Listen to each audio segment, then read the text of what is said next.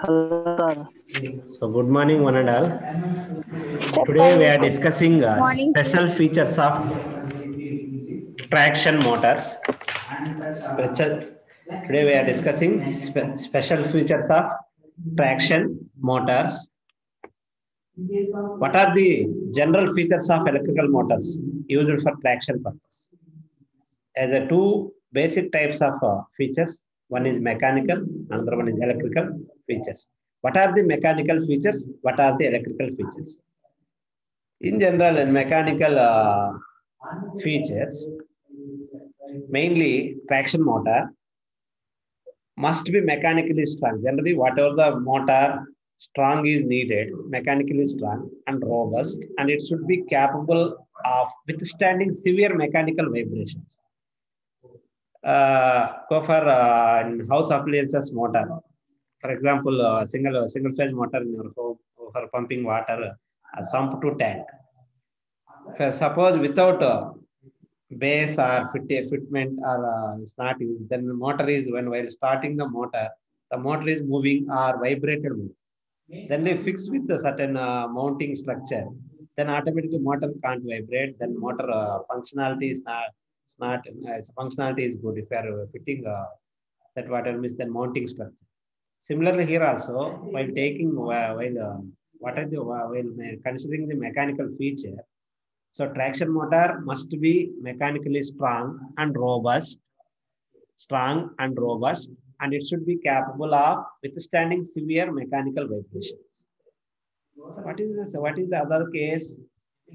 Second one is the traction motor should be completely enclosed when placed beneath the locomotive to protect against dirt or dust, mud. So if you are opening or a semi-closed or open closed type of traction motor, then automatically while locomotive is that is moving one place to another place, then add dust particle to add the motor, then automatically functionality of motor will reduce or performance of motor also reduce. So to avoid to protect the motor, traction motor, we are considering we are taking this enclosed type of motor we are taking in locomotive cars. As also to protect against that dust, mud, etc. And next time, other feature is in the base on the basis of dimensions. Traction motor must have small diameter to arrange easily beneath the motor coach.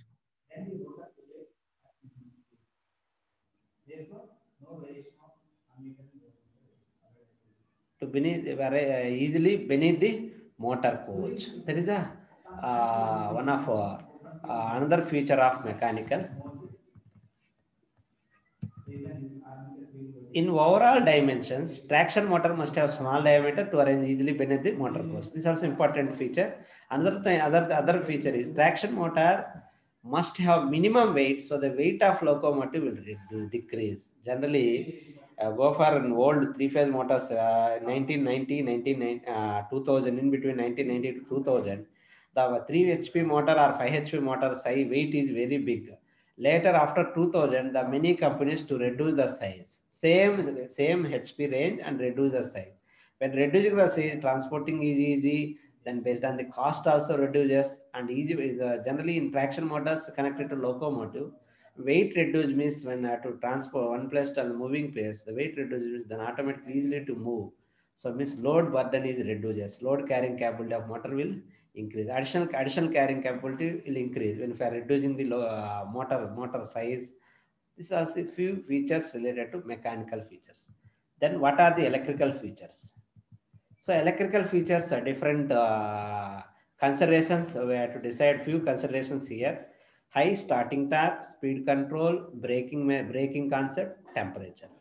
So what is high starting torque here? Traction motor generally must have high starting torque, which is required to start the motor on load during the starting condition. Generally in urban, suburban services.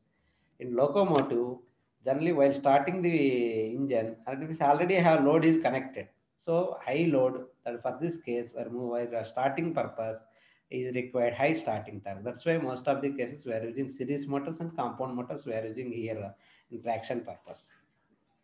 And another thing is speed control. speed control of traction motor must be simple and easy.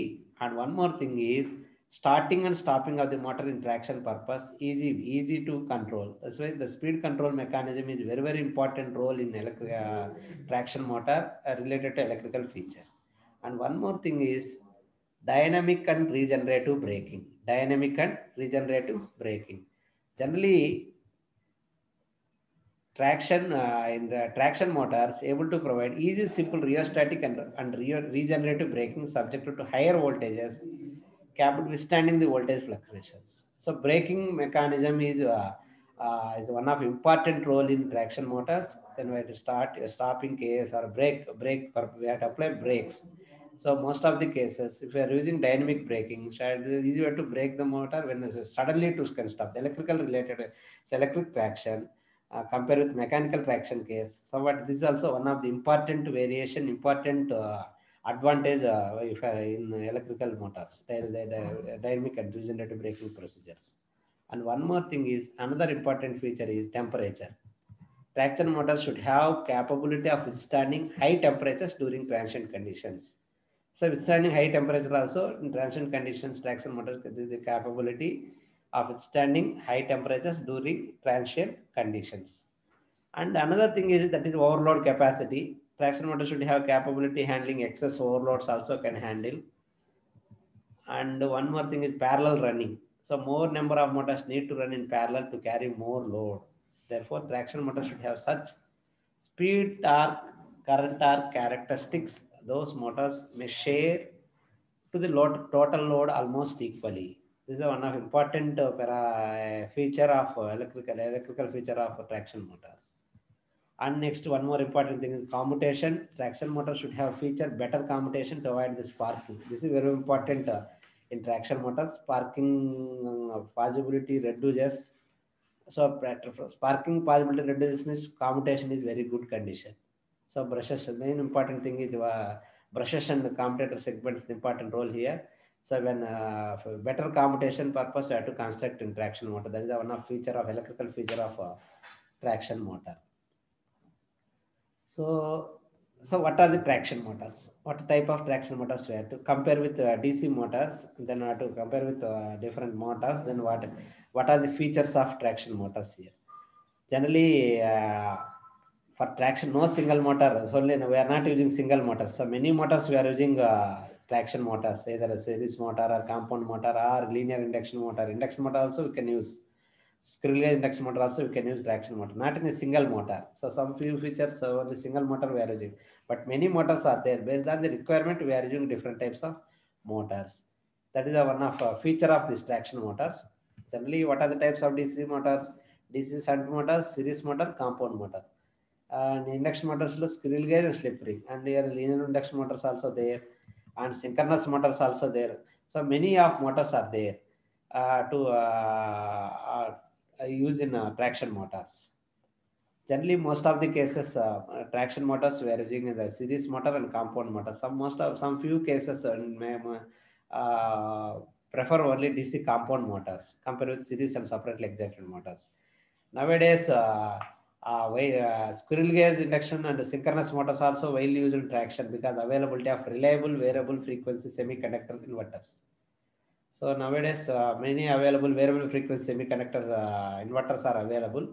So these inverters are available, then you can use this squirrel cage induction and synchronous motor also nowadays we are using here. So compare with the DC motors, squirrel cage motors, few advantages. So what are the advantages of squirrel cage induction motor? So one is robust construction, another one is high reliable, low maintenance and low cost, high efficiency. Low maintenance and low cost and high efficiency. These are the few advantages of squirrel cage induction motor compared with DC motors.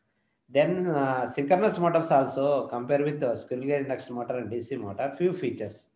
What are the advantages here? Synchronous motors can be operated at leading power by varying the field. If you are varying the generally in these motors, the field excitation based on that we have to generate the power here. Here also synchronous motors can operate leading power by varying the field excitation. Then one more important advantage here, load commutated thyristor inverter is used in synchronous motors as compared to forced commutation thyristor. inverter. Compare with forced commutation thyristor inverter, load commutation inverter, thyristor inverter is somewhat few advantages. That's why we prefer synchronous motors compared with induction motors and DC motors. And one more thing is compare with induction motor, synchronous motor is less expensive. Less expensive. These are the few advantages of synchronous motor compared with squirrel cage and DC motor.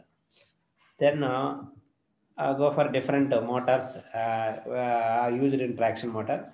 The first one is DC series motor. This is also basic concepts. All know that DC series motor more widely we are using traction purpose, and this is having high. Generally, this is very important. Based on this analogy, where the torque is directly proportional to phi Ia, and the speed is inversely proportional to flux and inversely proportional to armature current. These are the relations well that according to from back EMF equation, torque equation of a motor. So by using these expressions, we are analyzing DC series motor having high starting torque. This series motor having high starting torque and capability handling overloads. This is very important advantage or feature of DC series motor. That's why it is suitable for traction drives. Why DC series motor is suitable for traction means that almost features of DC series motor is similar to traction motor functionalities. Similar to traction. That's why we are using traction drives. We are using DC series motor. And simple and robust construction. Why means this is a series connection, simple and robust, and speed control also easy way to control. Series parallel control method we are using here to control the speed, and sparkless commutation is possible, and series motor flux is proportional to the armature flux, armature current and torque. Series will be proportional to the armature current and torque. By changing the any one parameter you can change the low torque or flux or armature current. Then there is a lot of possibilities to control the motor. That's why most of the cases we are using traction. Most of the places we are using in traction purpose, we are using in series motors. These relations, well know that many of people knows from first year onwards I have studied in DC series motor relations, torque equation, speed equation, back EMF equation. So generally in series motor, flux is directly proportional to Ia. Y means our armature winding and field winding are in series. That's why phi is directly proportional to Ia. Then torque is directly proportional to Ia square, square of the current. Next, what is second type? Shunt motor. So few places also generally not suitable for traction, but some places there's a small traction purpose wherein not available of series compound motor, so we are using this shunt motor. So generally it's not good if you are using this traction purpose in this shunt motor.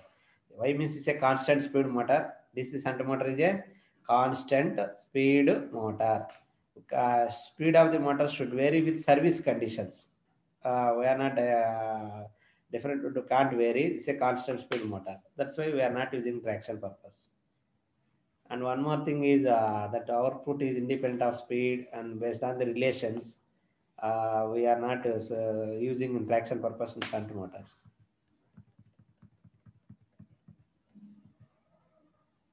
One more important thing is you go for refer speed torque and speed current characteristics of DC shunt motor. Is flat characteristics, not in variable, not in the ramp type or other flat characteristics. Flat must be flat and same, almost similar. Then that's why this is also one of the important consideration we are not using in traction purpose.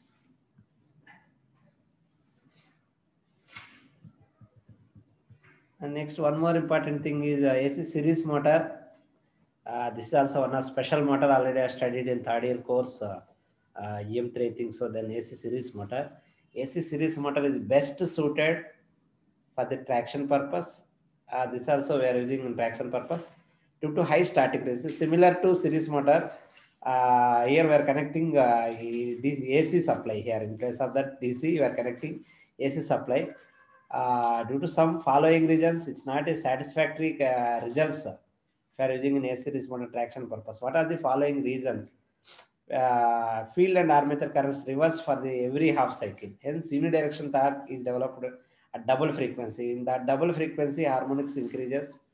Then there is also one important reason. It's not a satisfactory result if you are using AC series motor. We can use traction purpose, but it's not give satisfactory results. Another thing is alternating flux developed by the field winding causes excessive eddy current loss. This is a major important loss occur here, eddy current loss, due to this double frequency case or eddy, automatically to increase the eddy current loss based on the relation, eddy current loss relation to increase eddy current loss, then automatically suddenly to heat the motor. So at the time to reduce the temperature, some additional component we are using here. So this is also one of the reason it's not give satisfactory results.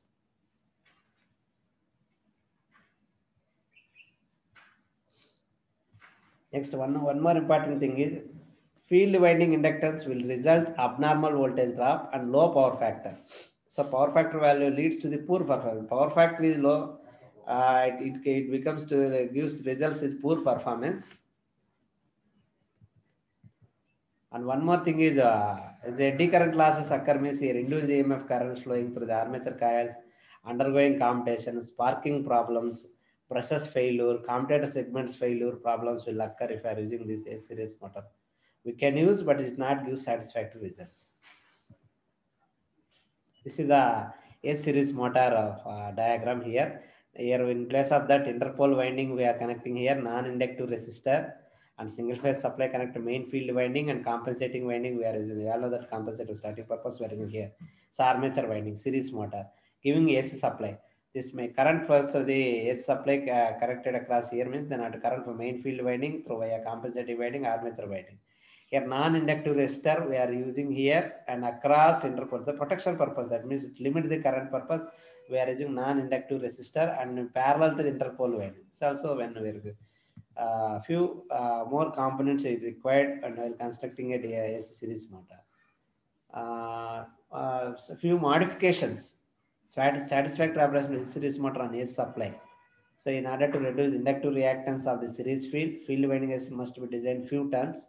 Field winding, this main field winding designed for few turns and decrease the number of turns. The field winding reduce the load torque automatically when if you are decreasing the number of turns.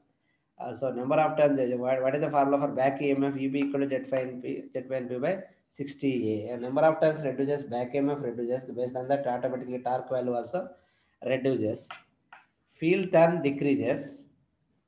Then MMF decrease and flux, and then flux, which will increase the speed. There is a relationship between flux and speed, inverse proportion. When flux reduces, speed value will be increases. Then speed value increases means there is a relationship between speed and torque. So automatically increasing the speed means the torque will decrease. There is a mathematical relation.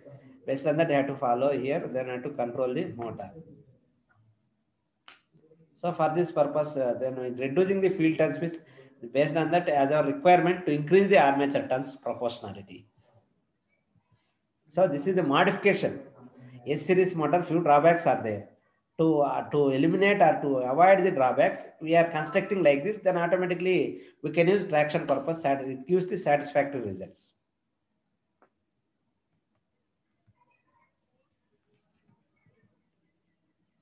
One more thing, magnetic circuit of S series motor should be laminated to reduce the current. So here S series motor, one of the drawback here, eddy current losses are more here. To avoid those things, whatever the magnetic circuit that is coiled of a series motor should be laminated. So to automatically to reduce that. These are few reasons to get the satisfactory results of AC series motor.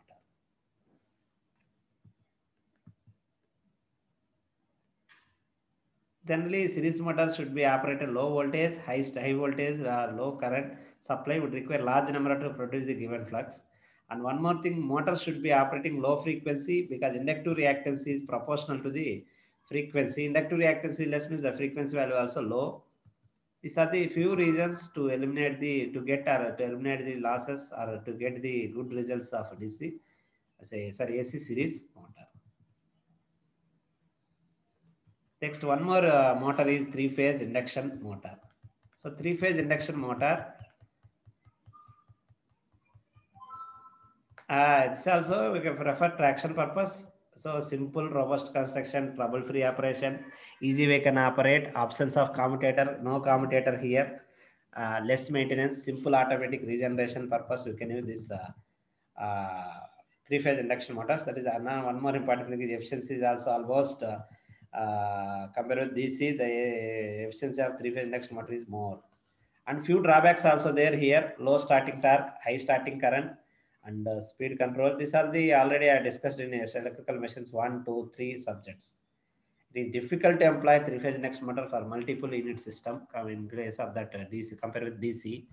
So heavy trains can't use this three-phase induction motors. So overload distribution system, then why we are using this traction purpose three-phase induction motor? So supply in the form of AC most of the places, then directly if you are using this, then directly to connect AC. So DC means is required again rectifier or so converter is needed here in to again AC to DC conversion, then in electric traction purpose. So to avoid those things, some few places we are using three-phase induction motors to in locomotive purpose.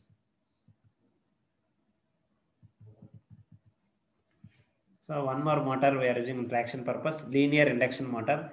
So this also already I had studied in third year course, special motors, linear induction motor. So this is a special type of induction motor. It's a linear motion instead of rotational motion. Previous all the what was a rotational motion is a linear motion. In case of linear induction motor, both the movement of field and the movement of conductors are linear. So movement is the field or conductors are linear motion. That's why name called a linear induction motor. So here three-phase distributed field winding placed. Generally, the construction of a field winding is placed in slots. Then each slot we are placing the conductor coil, and the second is nothing but a conducting plate. Secondary is a primary here. Secondary is nothing but a conducting plate made up of either copper or aluminum, where the plate made up of material is copper or aluminum. So this is the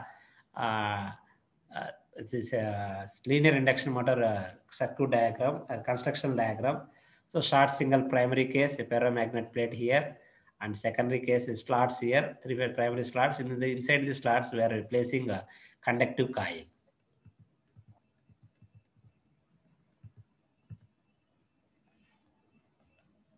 So two types here, field system, either single primary or double primary system.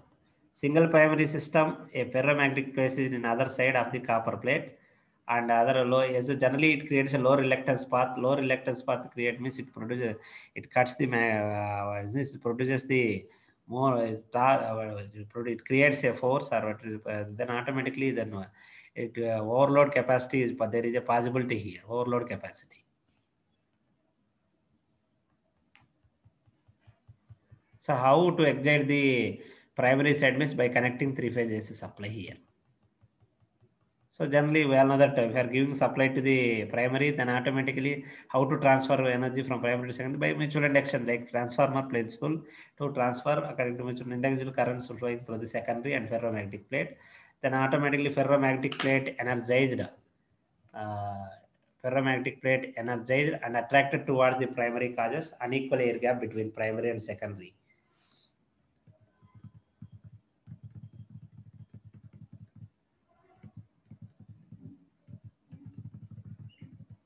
This is the torque speed characteristics of a linear induction motor.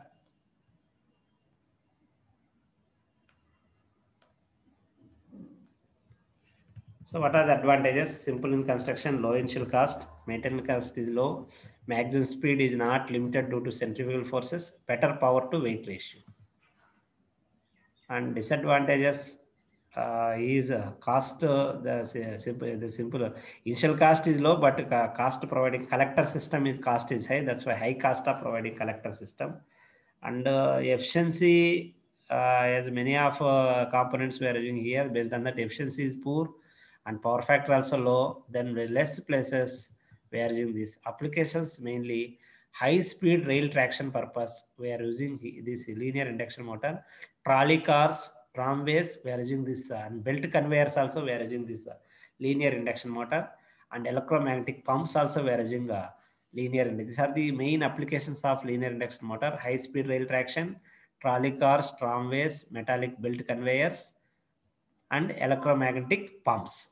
Electromagnetic pumps we are using this linear induction motors. So remaining topic we'll discuss next class. Okay, thank you.